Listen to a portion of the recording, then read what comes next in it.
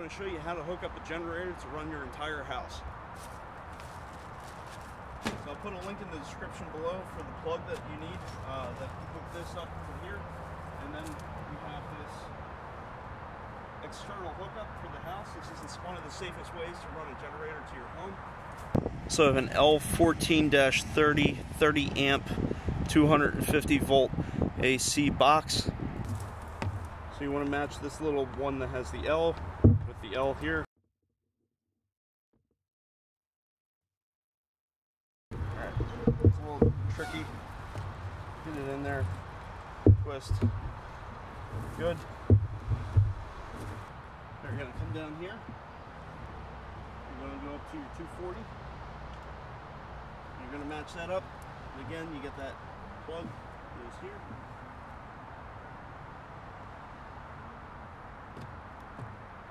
Twist.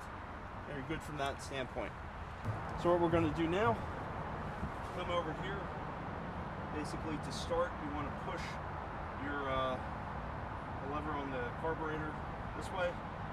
For mine, I had to replace it, so I replaced it with a different model, so it's slightly different than the generic one. So I'm going to hold that, and I'm going to hit the start button. So once I hit the start button, the battery should help to kick it on.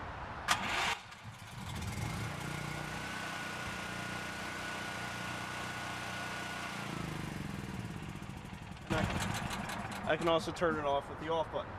If I didn't have the auto start, if I put it onto the on position and I don't have a battery, you can start it that way as well.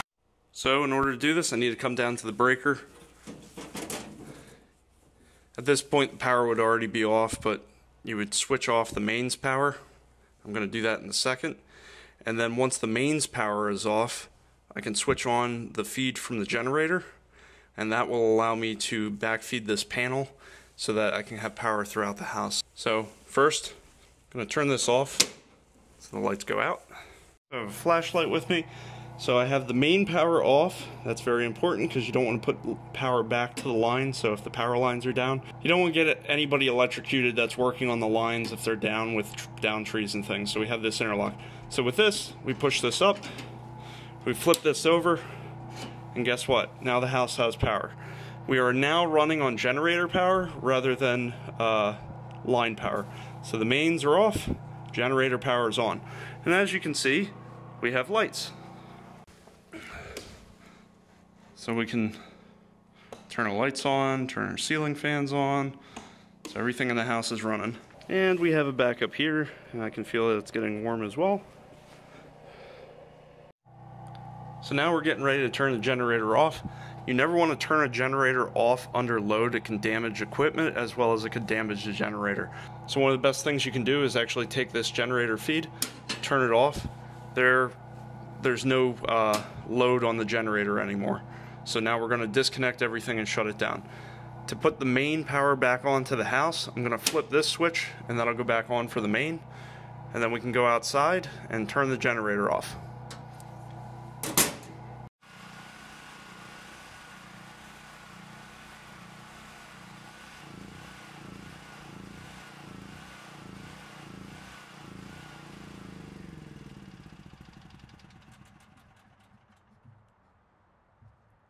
So I prefer to shut it off that way, where I starve it of fuel.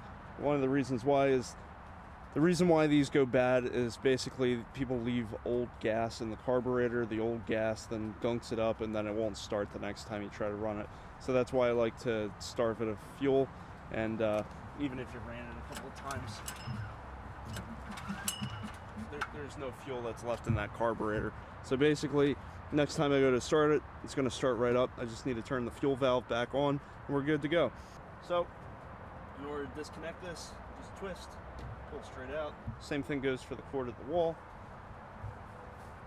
Put this up, twist.